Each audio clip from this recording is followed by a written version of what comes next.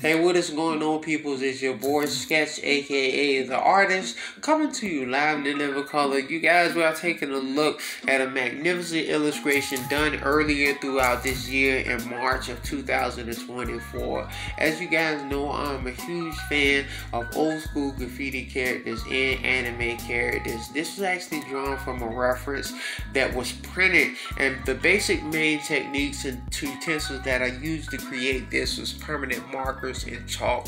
Permanent markers are usually the things I either go to when I want to illustrate or even design my posters as far as my 22 by 28 canvas boards. It is something that is totally awesome, and I'm very honored to be able to do this. Now, doing her skin tone, we actually use gradients using chalk. Now, two of my favorite chalks to use is Conte Crayon chalks and Crayola sidewalk chalks. It is something that's totally phenomenal and has a good lasting impact and lasts a very long time as far as my pictures being sustainable.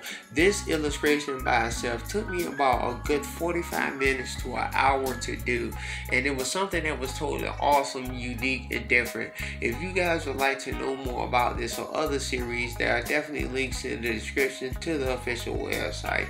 Thank you guys so much for tuning in. It's your boy Sketch the Artist, and back on the grind. Y'all be blessed. Deuces.